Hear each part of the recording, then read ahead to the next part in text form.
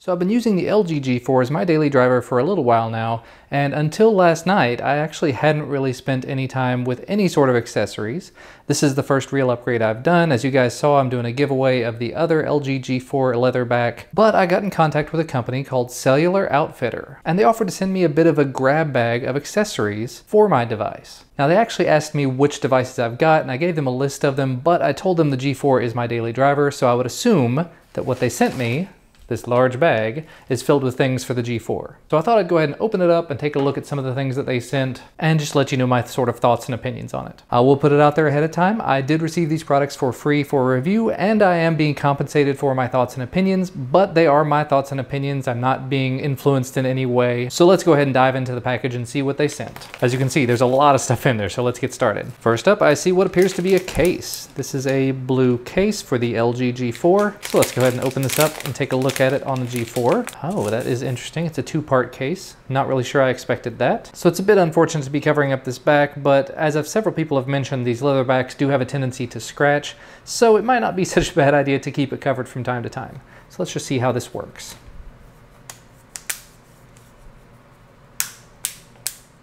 And there you go. That was really straightforward and easy to put on. You've got a little bit of a lip here to help protect the screen. Of course, that screen has a little bit of a curve to it to begin with, but the case snapped together very easily. It has a very soft touch feel to it. Not bad at all. And I'll go ahead and say it. This case was very easy to put on, but I'm not having an easy time taking it off. All right, that took a little bit more effort than it probably should have. Maybe I was doing something wrong, but it was very tightly on there. Part of it might have been that I was using the leather back, so I've gone ahead and switched back to the plastic back to try the rest of the things out. Moving on though. Next up, I see another case. I would assume this is a TPU slide-on silicone kind of case. So this will be a little less protection than the last one, hopefully a little easier to put on and take off. Let's just go ahead and see how it works on this one.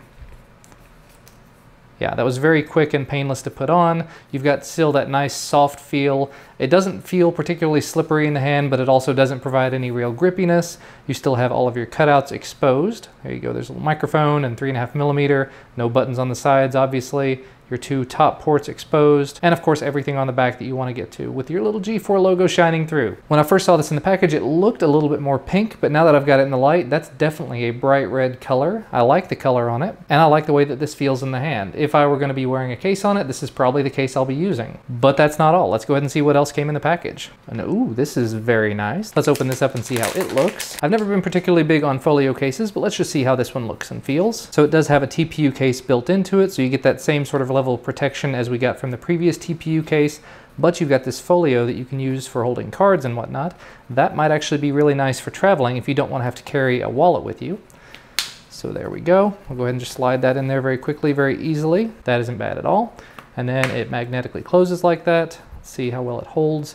I'm holding it by this side, and that magnet is holding pretty nicely. Pull on it, it's not coming apart.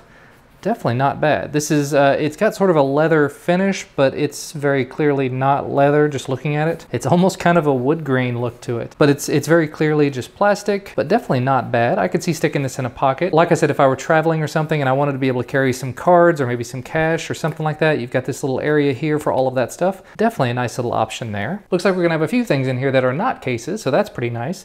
This is a 3.3 foot, 1 meter USB charging and data sync cable. It does both Lightning and micro USB. I've got a couple of cables like this that I've used a lot of times in the past. My son has an iPad mini, so it's always really nice to have one cable that will do both. I'm gonna go ahead and break it out of the box while we're here. So there's the cable.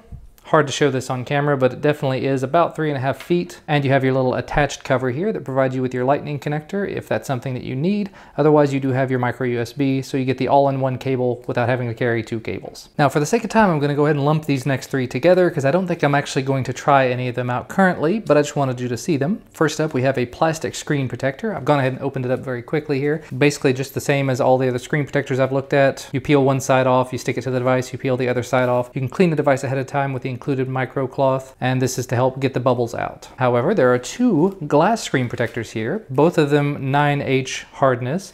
Not a chemistry person, so I'm not sure about the Mohs hardness scale, but I know that's what it has to do with. And the higher that number is, the harder it is. They're both anti-scratch, anti-shatter. They both have the oleophobic nano coating on them. Very slim, very nice. This one says it is 0.26 millimeters thick. This one says it is 0.2 millimeters thick. And let's just give you a quick look at them so you know what's going on. So inside of both of these cases, you can see you have both wet and dry wipes. So you can wipe the device down with a wet one and then with a dry one later. And you also have the included glass screen protector. So go ahead and take that out and try to be kind of gentle with it. But there you go, that's what it looks like. It's very thin. It is slightly flexible, so that's very nice. But it is presumably glass. Next up in the bag, I see a MoboVita Mobilize Your Life Designed with Love in California micro USB cable.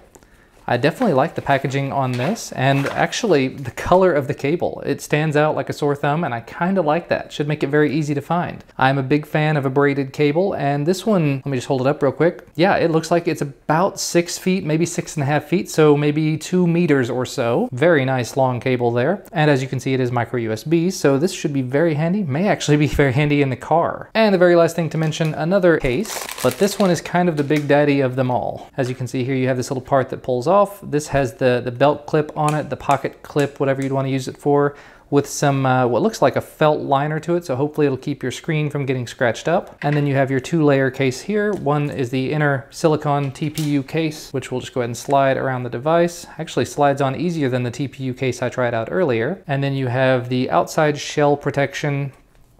Doesn't provide a huge amount of protection on top of that TPU, but it should provide some additional structural integrity, and the corners have a little bit more protection now, as well as having this little flip out kickstand. Very, very nice. Look at that. And then when you're all said and done with it, if you've got this on your belt or anything, you should be able to just click it in there. Not too bad to try to click that in there.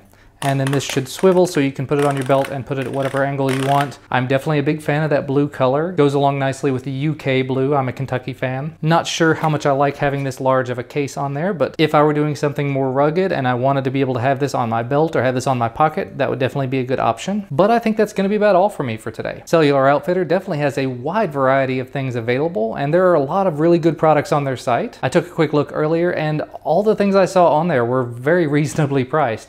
And on top of that, they've given me an exclusive coupon code that I can share with you guys. I'll have that down in the video description, may flash it up on the screen as well. It gives you 25% off your first purchase with them. They do this sort of thing a lot, but they normally do it through their email list. In this case, you're not actually having to sign up for their email list to get the code. You get it right out of the gate. So I do highly encourage you to go take a look at their site and see if there's anything you're interested in purchasing from them. But that's going to be about all for me for today. Thanks so much to Cellular Outfitter for making this video possible. Links to some of these products can be found down in the video description. Remember, if you like this video, leave a thumbs up down below the video and subscribe to receive more videos when they become available, and I'll see you again next time.